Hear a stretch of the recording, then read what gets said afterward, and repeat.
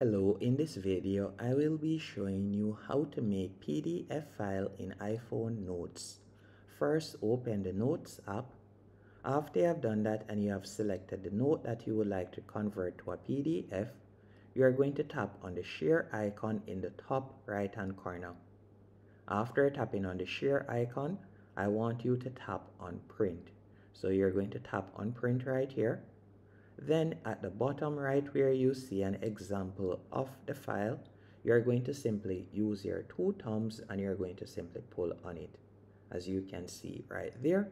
Now that you have done that, you're going to tap on the share icon once more in the bottom left hand corner, and you can see the name of the file, and you can see that it has also been converted to a PDF. So all you'll need to do now is tap on save the files, then tap on save, and that's it. You have now converted the file to a PDF.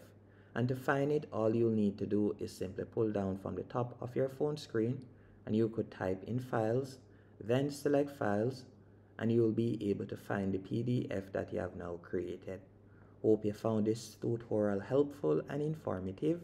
If you did, be sure to hit the like button and subscribe.